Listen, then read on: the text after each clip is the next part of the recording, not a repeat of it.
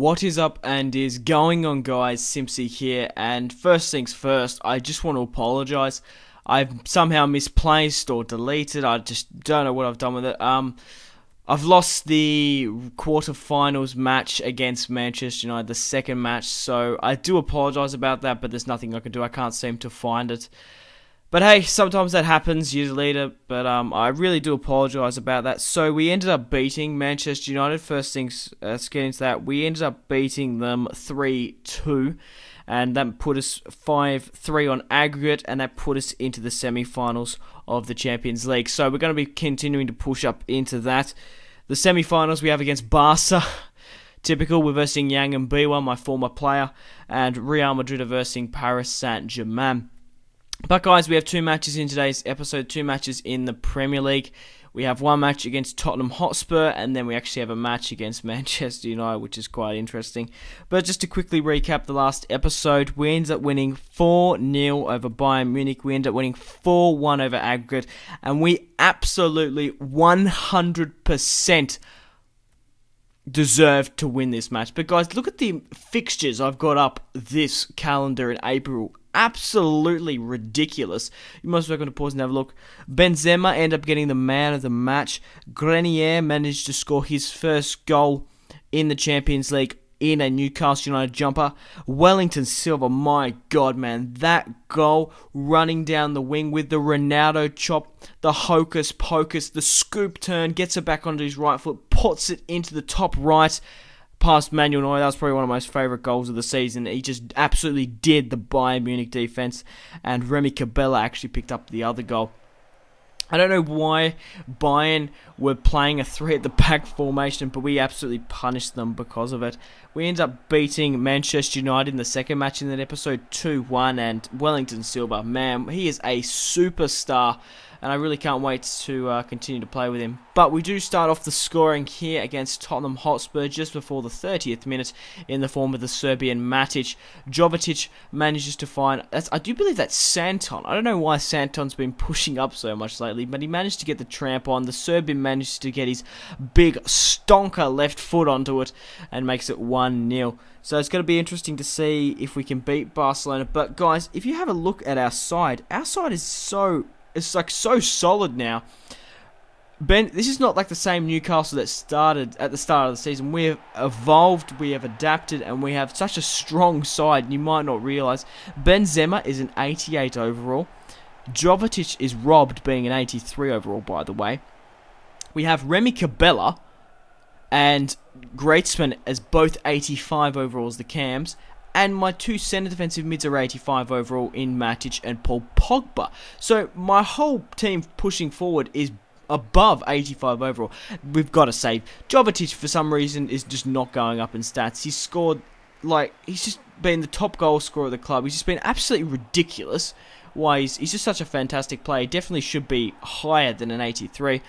Obviously, I am a little bit lacking in my defensive, stats-wise, but Santon and Distiglio are solid, and so is Langerak. And speaking of Jovetic here, he scores another goal for the club. Absolutely fantastic.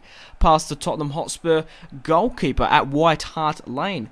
So, we are really going to be competing, and I wouldn't even be surprised if we have a higher rating than some of these European teams like Bayern Munich. Obviously, Mario Götze will be coming to the club next season.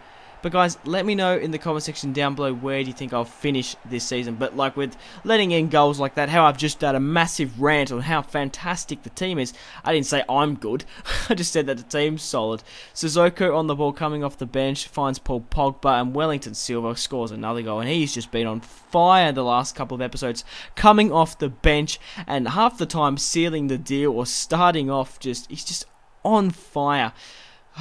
Wellington Silva, what a fantastic youngster. He's got such a promise at Newcastle United. But, yeah, guys, let me know in the comment section down below.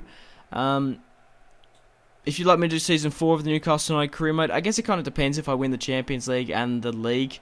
But I would like to go to a new club. I guess I can't really tell you what that is because I don't know the Browse job offers just yet. Tarat running down the wing managed to get his shot off. It gets spilled to the feet of Jovetic. He manages to pick up the crumbs and makes it 4-2, picking up another goal for this match. So, well-deserved victory at White Hart Lane. Unfortunately, we did concede 2 goals. Langerak didn't get the clean sheet.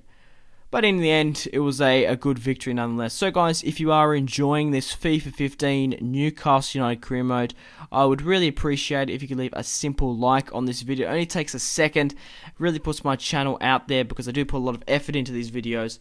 And yeah, so also we're talking on likes and whatnot. If you have ever left a like on one of my videos, a favourite, a comment, or you've subscribed because of this Newcastle United series, I really do appreciate it. I wouldn't be where I am as a YouTuber without you guys' support. Now, I do a bit of a rotation into the squad because we have just so many matches coming up, and Benzema and Jovetic are absolutely stumped for that match at Tottenham. So it's good to see, like, we've got so much squad depth as well. We've got Grenier, we've got Adelto Rat, we've got Ramirez. Unfortunately, we did sell Pastore to Juventus, but we've just got so much squad depth, and I just really can't wait to find out the result. Whether or not we do win the Champions League, whether or not we don't, it's going to be interesting regardless. But we do have a home match against Manchester United at St James's Park. And you guessed it, of course, it's fucking raining. So, I really do profusely, I really am sorry about that, guys. But there's nothing I can do. My hands are tied. I don't know where it just fucked off somewhere, which is disappointing. We're currently leading the Premier League by 14 points, which is good to see. A fail through ball from Antonio Griezmann, but we do manage to get it back here.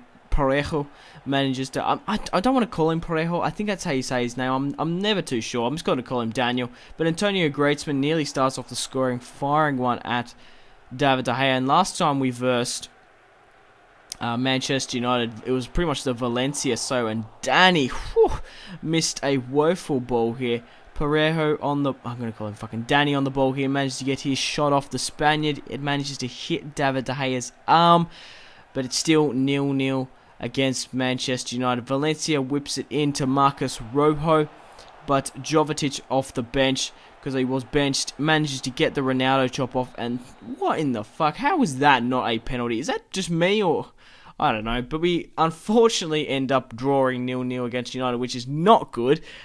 But it's going to make this series even more interesting nonetheless. So guys, thank you very much for watching. If you've watched all the way through, I really do appreciate it.